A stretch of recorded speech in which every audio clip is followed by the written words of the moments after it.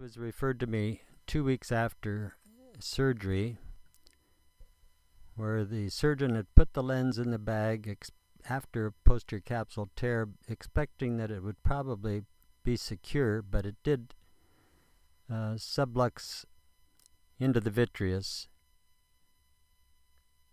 So what we're doing now is capturing the optic junction. There is vitreous presenting there through the opening in the posterior capsule, which has to be removed, and my fear was if we try to do vitrectomy, we'll just lose that lens into the vitreous. So we caught it with a spatula here. Now I'm threading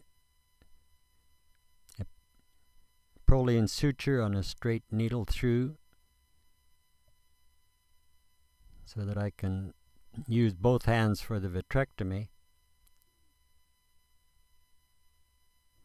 Fortunately, with this design of lens, this held the lens while vitrectomy was done. I've tried this technique once since with a 3-piece lens, but in that case the lens rotated right off of the fixation device, so it seems to work for the 1-piece but not the 3-piece. So now that we've done the vitrectomy, we're going to pull that through so we still have the suture through,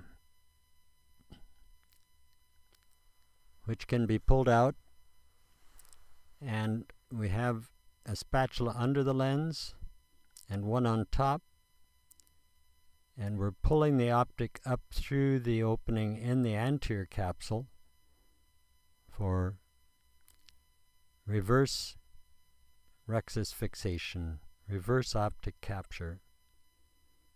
With the pupil constricting as it is, you see there, it's also captured by the iris.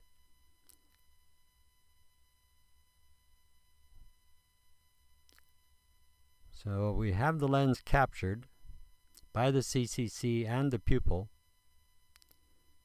The haptics are still in the posterior to the anterior capsule and maybe posterior to the entire capsule on one edge.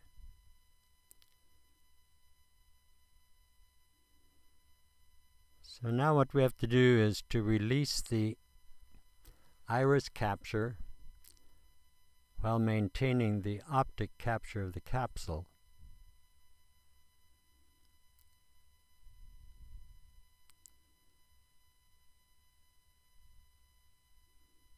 So just with a sweeping motion, we're releasing the pupil capture.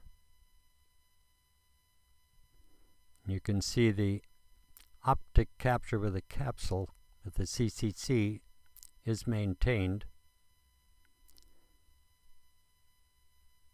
Extra paracentesis was necessary to have the right fulcrum for this movement.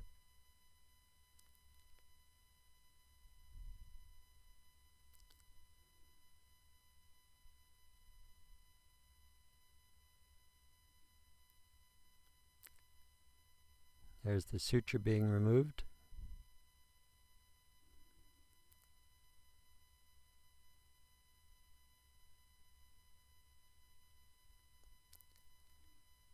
And again, the object is capsule fixation by whichever means we can.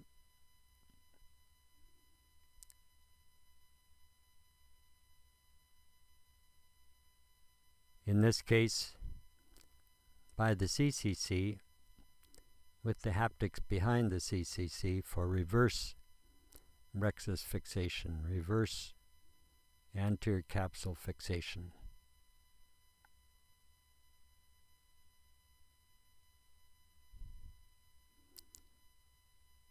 Now it looks like the iris is completely free of capsule.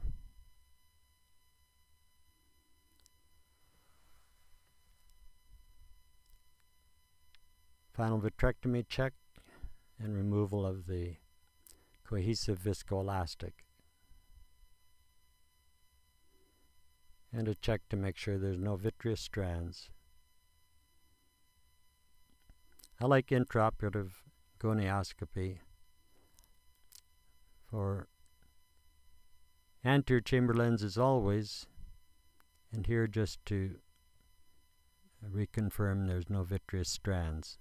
Here's the one-day post-op showing the optic capture by the CCC.